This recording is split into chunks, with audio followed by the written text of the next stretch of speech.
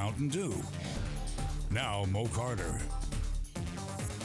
Over on the campus of James Clemens High School, the Jets are gearing up for a brand new season, and they also have a brand new tradition, a recruiting combine. See, the Jets have a new head coach in Chad Mcghee, and he teamed up with Godspeed to put on the event that puts his guys through a typical combine situation. The players had their measurements taken and were tested in multiple areas, including that 40-yard dash and the standing long jump.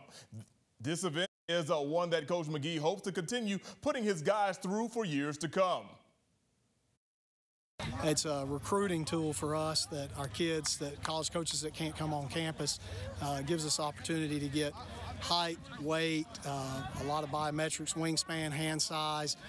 We did some screenings to find out if there's any deficiencies with our kids so that we can help them in the weight room. And then obviously we've got 40-yard dash, they're 5'10", 5, they're vertical. So we're getting a lot of measurables that we can put on a file for a kid if college coaches want to be able to access that as well.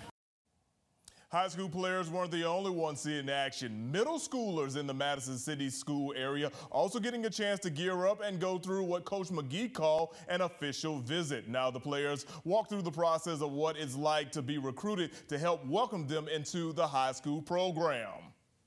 All our rising 7th, 8th, 9th graders are up top getting a photo shoot just like they went on an official visit, so they're getting their uniforms on and they're getting a couple poses, and so they're going to have the opportunity to just have a picture. And you know, it's important to me to bridge that gap with our middle school kids because they are the future, and so they're dressing in our locker room and then they're coming through the weight room, and they'll be out here to get to see our older guys run the combine too. So it's just my way of welcoming them to the program and just being a part of our program here.